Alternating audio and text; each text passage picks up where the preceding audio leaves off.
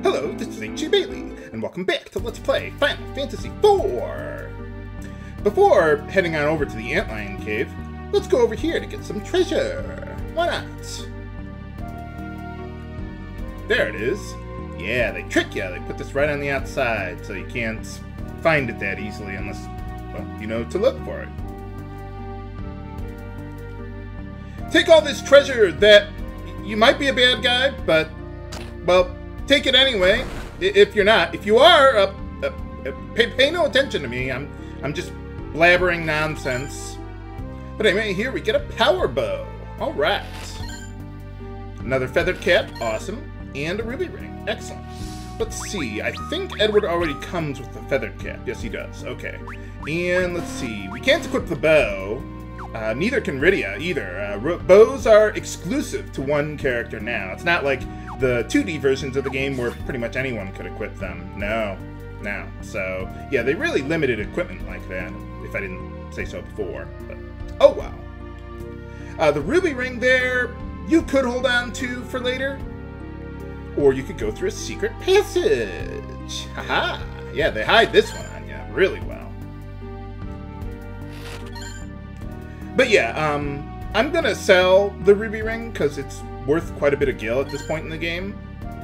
I may decide to use it later, but it's not as good as it was in the 2D versions. It's not as useful, I mean. Holy arrows, awesome. You want to hold on to those for later. And eye drops, alright, awesome. You also want to hold on to the power bow and feathered cap for later. Spoiler alert, we're going to recruit someone who can actually use those eventually. But for right now, not so much. And you know what? As long as we're here, there's a couple people who showed up ever since we, well, first came here. So let's go talk to them. I don't know where they were hiding before, but... oh, no, it's not here yet. Well, they're here now. I mean, before in the 2D versions, you just simply couldn't come over here to talk to them, but... Fabul, huh? Oh. Nuts. If only we had a way of getting past that. But I suppose we don't need to worry about it, because all we gotta do is just save Rosa. So... oh, so that's how you get back. Okay. So, yeah, basically the hovercraft is kind of like, well, you can go over land and avoid all random encounters, but you can also just go right over some water with it. Not deep waters, though, only, like, shallow waters. And you'll see some rocks and shoals and all that stuff that you can that'll indicate whether you can cross it or not. But, okay, so that's everything we can do there.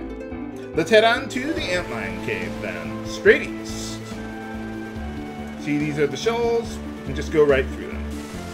Oh yeah, I should rearrange my party now that I've got more party members. So, let's see, we've got Ice Rod, Thunder, yeah, you're all good there. Cecil, all good there. Let's see, I want to move Bardsong up because that's actually pretty useful now in the 3D versions of the game. Let's go Defend, and I think you're good there. Let me just take a quick look. Bardsong is pretty much like White, Black Magic, and so on. Now you can just select whatever song you want. It's kind of like Final Fantasy V in a way. Costs 0 MP, and it's pretty fast to cast too. So you can like silence, confuse, put all enemies to sleep real easily. It's really nice. And some of the later songs you can get are obscene. So, not today though. But just something to keep in mind. I will be using Edward for that though. Oh yeah, Edward joins at a much higher level than before, but, well, he's still not that strong anyway. So, okay, so for equipment, let's see, Rydia, see, you got that. You know what, let's give her the iron armlet, and then give Edward the silver armlet to kind of balance them out, because, let's see, Rydia has much more stamina, and yeah, than Edward does. Stamina is part of your defense calculation for physical attacks, so you want to watch out for that and your defense stat. It's not just your defense stat like the 2D versions of the game. And let's see, Edward, let's see, Bard's Tunic. That also protects against silence. You want to remember that for later, viewers. And, okay, yeah, all our equipment is all set and ready to go. So let's save up here then. There we go. And check out the Antlion cave. See if we can't find that sand pearl for Rosa there. Oh, yeah, we've probably got character thoughts here. You just entered the cave! You're not even close! Well, the dungeon is pretty short, but still. Ah, sure, sounds like a plan. How hard could it possibly be? Okay, well, let's take a look around then. Keep an eye on the mini-map there. Oh, a spider silk. That can be used to cast slow on enemies. I've banned it for this LP because I think it's a little too obscene, but it is there. By the way, the way slow works now is... what is it? Oh yeah, slow is considered a status ailment, not a stat modifier like it was in the 2D versions of the game. So it's not like the 2D versions where you could stack slow a couple times and make it really obscene. No, I mean, it's still really, really good. Worth banning, but... yeah, Spider Silk is no better than a slow spell, unlike the 2D versions of the game. A tent. Oh yeah, and that new enemy, the one in the back there, Domovoy. So, or Domovoy, or however you pronounce it, whatever. So, alright, easy enough. Edward's harp is not that useful for dealing actual damage. But the goblins are weak enough, I thought he might be able to kill one. So, let's head on down this way, I think. Let's fill out the map here first. Okay, that should be good.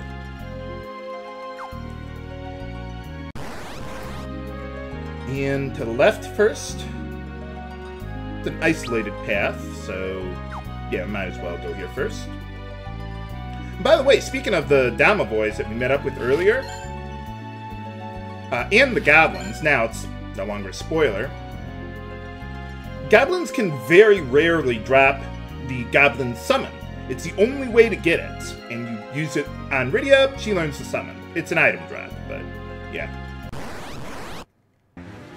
Domovoy, on the other hand, let's see, we want to use Alluring Air on this guy. And he is weak to Ice! Adamantos. Not nearly as hard as in Final Fantasy XIII, but still, he almost one-shot Edward. Where was I? Oh yeah, the Domovoys.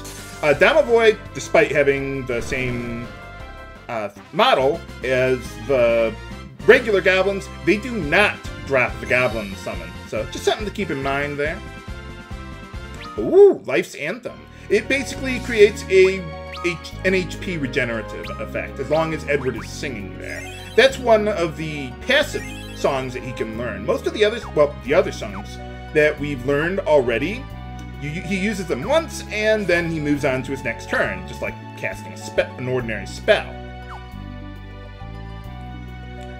But Life's Anthem is a passive song where once he starts singing, he'll keep on continuously singing it until either he simply sings the entire song, or it runs out of its duration, or until he sustains damage. I think it's any kind of damage that can interrupt the song.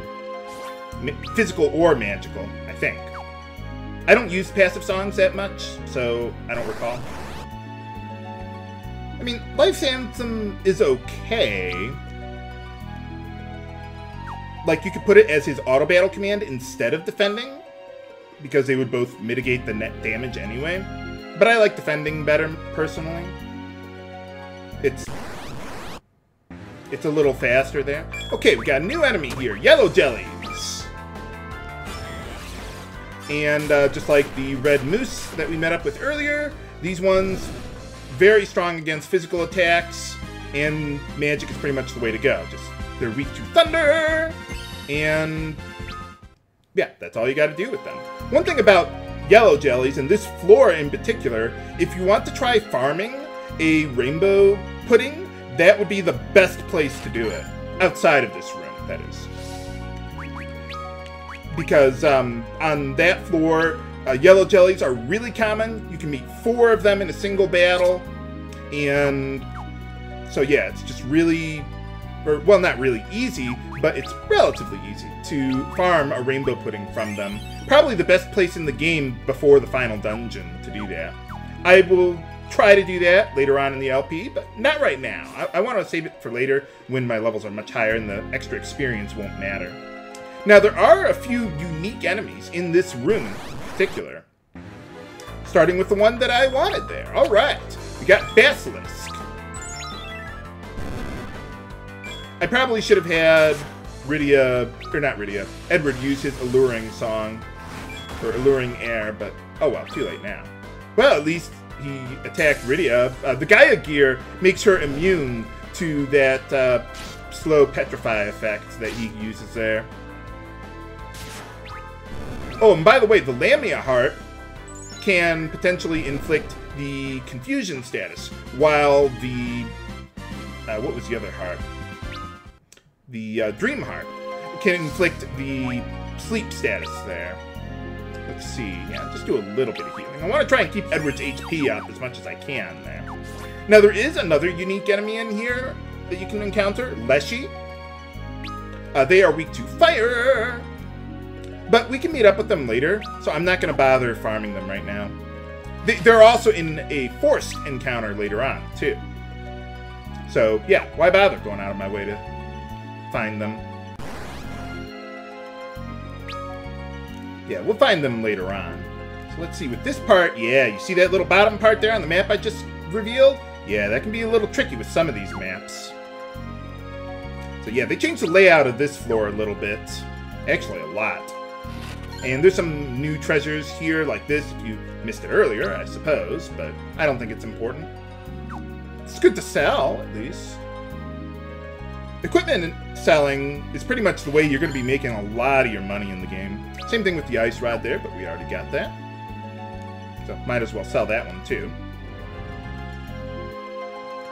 Yeah, unfortunately, enemies don't really drop that much gil straight up anymore.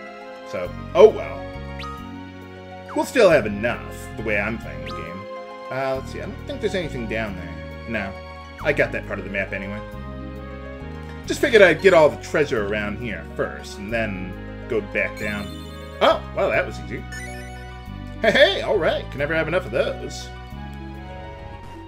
Why do those Animantoises keep on going after Edward? I mean, obviously he's the weakest party member I've got, but still. He's a turtle magnet. You're gonna traumatize the poor man. Turn him into a turtle-hating freak. Like the Nazgard. But anyway, alright, got that map out of the way. And let's see. Okay, well, we got some more treasure around here, so let's get the rest of that. See, no map completion here. Some floors, like this area, usually small rooms, you don't have to worry about completing the map. They automatically give it to you. And we also got an emergency exit, so that'll be a good way of getting out of the dungeon if you did not buy one earlier. Let's see. I could use a tent here, but I don't think that's necessary. So let's just save up here, and, well, all we gotta do is go after the Antlion now, so let's do it. Let's see. Oh, gotta go back a floor. You could also use Rydia's warp spell to get out of the dungeon, but you'd have to spam it a few times in order to get all the way out, because it only just takes you back a floor. Ah, well, that was easy.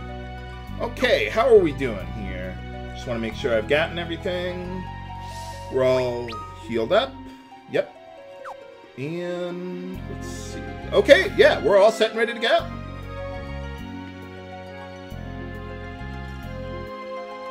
Alright, looks like we made it. Why would we want her eggs? Why is it, what is it with monsters always pooping out jewels or gems or stuff in these games? Is that like some sort of folklore that I'm unaware of or something? Giant freaking claws. Oh yeah, they won't bother anyone. Whoa. Well, it looks like it's crab battle time! For boss time against the Antlion. Now, the strategy here is fairly similar to the original version of the game, but it's a little different. So first things first, you want to have Rydia use the Ice Rod on it, because now it's weak to ice. Cecil use Darkness there. Now I want Edward to defend to kind of soak up some damage there, instead of hiding. But anyway, once its eyes are red, as the message says, it's going to counter magical attacks. So you actually want Rydia to defend. I was a little late on that one. Oh well. So yeah, have Rydia defend, and then have Cecil do the actual attack. Okay, now his eyes are white, so now he'll counter physical attacks, but not magical attacks. So you gotta change up your strategy a little bit throughout the battle there. Why don't you defend there? Actually, why don't... no. Come on, hurry up! Damn it! Use a frickin' potion on her. Come on. Okay, good. I'd use an Ice Rod, but I think his eyes are going to turn red in just a second. Yep. Good thing I didn't use the Ice Rod, because it takes a moment to charge up there. So, use Darkness, and get ready for Cecil's attack. Then. There we go. You could also use Poison on him, but I think this boss is actually quite a bit easier than the Octomammoth, and he doesn't have as much HP, so I'm not really all that worried about it. Do I have any, like, ice items or anything? Oh, an Antarctic Wind. Might as well. I wasn't planning on having Cecil use them like this, but, well, got nothing better to do. Defend, Edward. Thank you. You'll be okay, Rydia. If I do get to Edward's turn, though, I would like him to use a potion. Very good. Oh, by the way, Edward's Salve command basically uses an item, like whenever you choose to use an item, he will automatically use one of them on all party members. When I say one of them, I mean, like, let's say we got 3 party members now, he'll use 3 potions, and 1 on each party member, so he'll use them all at once, like that. I could have Cecil use Darkness now, but I think we almost got the guy. Okay, go with that. Have you attack, and you use a potion on Rydia. He's taking a little longer to kill than I would think he would, but, well, whatever works.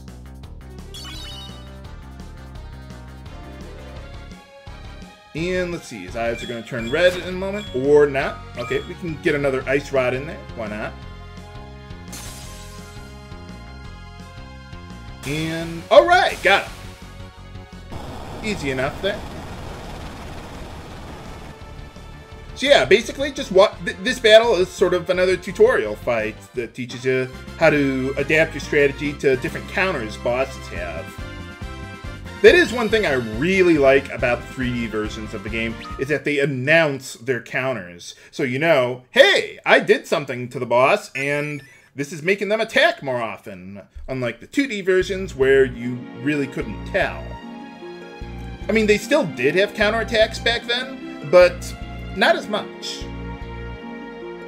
And also, you couldn't tell when they countered something you did or not.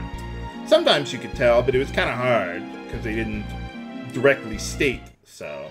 But alright, we got our Sand Pearl there. Get some new character thoughts here as well.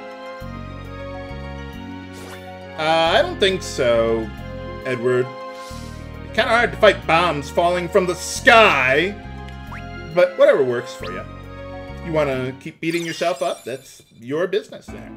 But can we make it back to Kaipo in time to save Rose's life? Find out next time on Let's Play Final Fantasy IV. This is H.G. Bailey, signing off. Have a good day.